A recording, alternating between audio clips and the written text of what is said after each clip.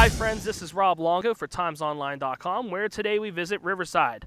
Last season, the Panthers went 6-1 in Midwestern Athletic Conference play and lost to Steel Valley in the WPIAL semifinals, all while starting freshman Ben Hughes at quarterback. He did an outstanding job a year ago, and he's bigger and he's stronger now, and we just hope to just get a little bit better and keep working on it. He's a great kid. He works hard. He'll do anything we tell him, and he definitely works at it, and we're looking for him to lead the team.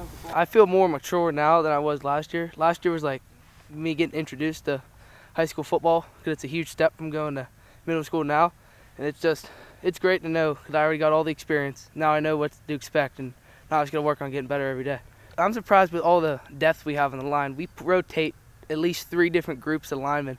We have probably 12 linemen that we can put in there, and they can do the job of a starter. So that's what I've been surprised about so far.